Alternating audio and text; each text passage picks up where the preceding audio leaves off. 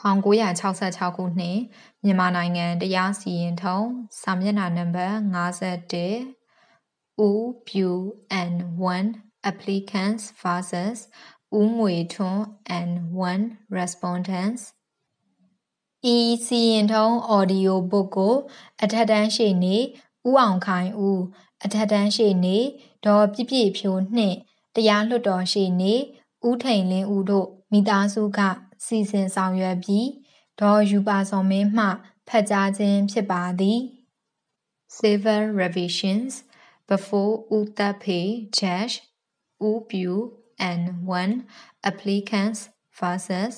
ဦးငွေထွန်း and 1 respondents Court Fees Act Article 17 Clause 6 of Schedule 2 suit for adjustment of a licensee plaintiff at liberty to put his own valuation erroneous framing of issue ground for revision held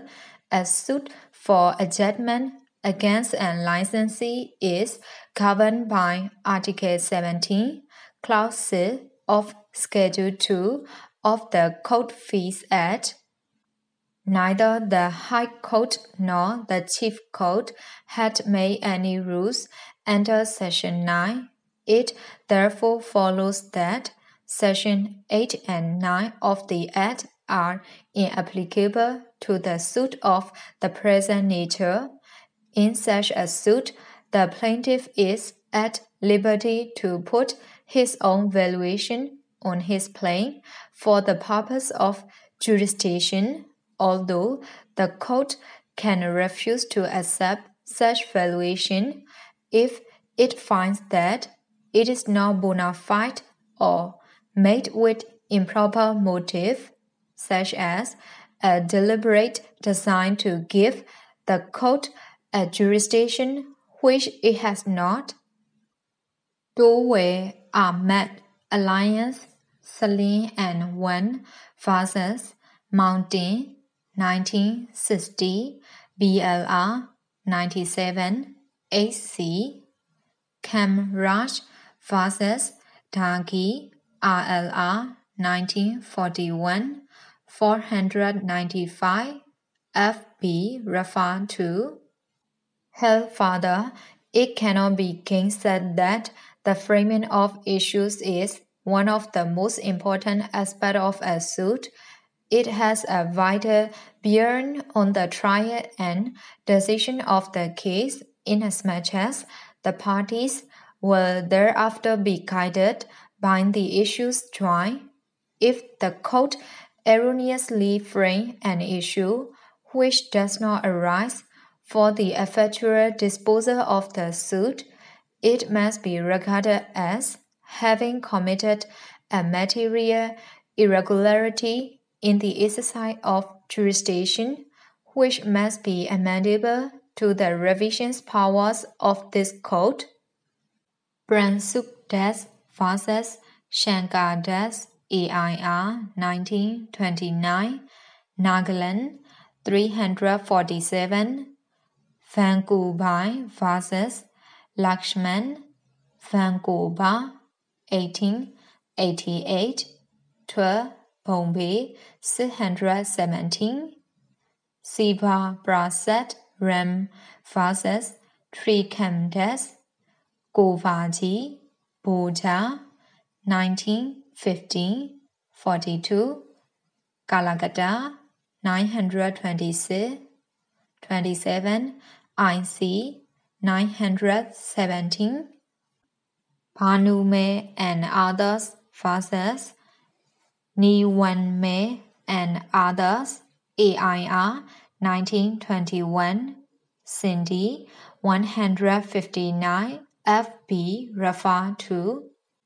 Udin Syrian for the applicants Udin Mao for the respondents Udape Judge in Civil Regular Suit number 2 of 1964 of the Subdivisional Code of Syrian petitioners sue the respondents for adjustment from the premises known as house number 35, along Sidu Street, Dongguan, on the ground that the latter, who were their licensee, had failed to vacate from the premises in spite of demands. The respondents resisted petitioner's suit on various grounds, amongst which it was contended that the trial court had no pecuniary jurisdiction to entertain the suit, inasmuch as the subject matter of the suit was worth more than just 30,000. The Lannan subdivisional judge thereupon framed a preliminary issue, namely, what is the value of the house and site for the purpose of jurisdiction, and ordered an inquiry, although the petitioner submitted that such an inquiry was irrelevant. Being aggrieved with the order, petitioner instituted the present revision. Now, it has been ruled in Doe Ahmed Alliance Salim and 1 versus Mountain 1 that a suit for adjustment against a licensee is governed by Article 17, Clause 6 of Schedule 2 of the Court Fees Act, which provides as follows. 17. Plain or memorandum of appeal in each of the following suits. 6. Every other suit where it is not possible to estimate at a money value the subject matter in dispute, and which is not otherwise provided for by this Act. 20. Just. As regards valuation of suit, we must look to the Suit Valuation Act. Section 8 of the Act relates to certain suits in which court fees are payable ad valorem. Section 9 deals with certain suits which do not admit of being satisfactorily valued and for which the High Court has, with the previous sanction of the government, made rules regarding valuation. Neither the High Court nor the Chief Court had made any rules under Section 9. It therefore follows that Section 8 and 9 of the Act are inapplicable to the suit of the present nature. In such a suit, the plaintiff is at liberty to put his own valuation on his claim for the purpose of jurisdiction, although the court can refuse to accept such valuation if it finds that it is not bona fide or made with improper motive, such as a deliberate design to give the court a jurisdiction which it has not. Thus, in Khem Raj versus Taghi 2, it has been held that a suit for restitution of conjugal rights is one in which the value of the subject matter in dispute cannot be estimated satisfactorily in terms of money. Consequently, it is a suit which may be brought upon payment of the fixed fee of 10 rupees mentioned in Article 17, 6, Schedule 2 of the Court Fees Act. In such a suit, the values as determinable for the computation of court fee and the value for the purpose of jurisdiction are not necessarily the same. For the purpose of framing his claim, the plaintiff must, so far as the case admits, insert therein a statement of the value of the subject matter of the suit for the purpose of jurisdiction, which valuation determines the forum. In a suit for restitution of conjugal rights, the plaintiff may, for the purpose of jurisdiction, put any value he likes on the relief sought and thus determine the court in which the suit is to be instituted, provided that the valuation is made bona fide and not in order to effect an improper purpose. The principle enunciated therein will apply with equal force to the present case for a judgment of licensee, which also does not admit of being satisfactorily valued. Besides, the copy of the sale deed filed by the petitioners showed that the house was purchased by them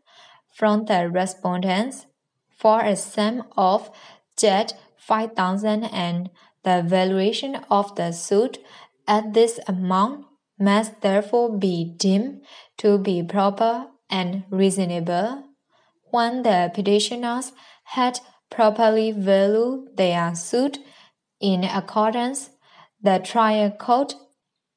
erred in fixing an issue regarding valuation and insisting upon an inquiry, which in fact is not necessary. It cannot be gainsaid that the framing of issues is one of the most important aspects of a suit. It has a vital bearing on the trial and decision of the case, inasmuch as the parties will thereafter be guided by the issues tried. If the court erroneously frame an issue which does not arise for the effectual disposal of the suit,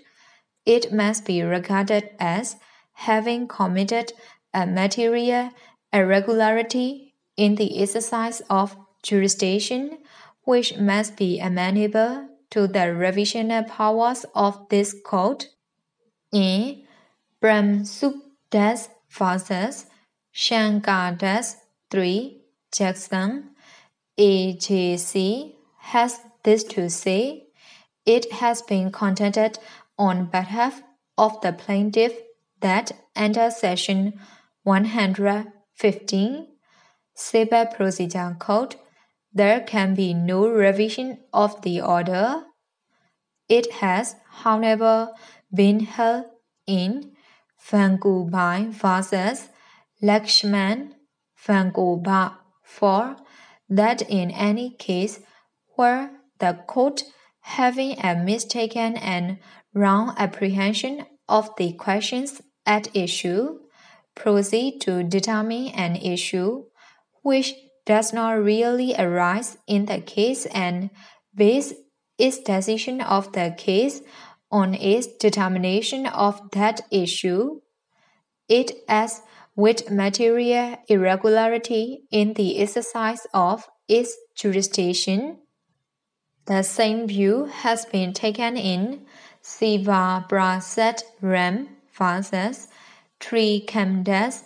Kavaji Boja 5,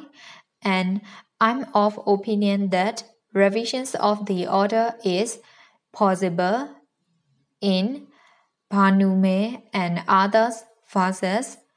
Niwan Mail and others said, it has been decided that framing of an issue on a point which did not properly arise was a material irregularity in the exercise of jurisdiction, from which a revision to the High Court lay. In the result, the revision application ceases, and the order of the Learned Subdivisional Judge, date the 18th November 1964, directing an inquiry over the issue regarding valuation of the suit, is hereby set aside, and I direct that the suit shall proceed after framing proper and relevant issue. Petitioners are entitled to the cost of this application. Advocate fees, Jet 34,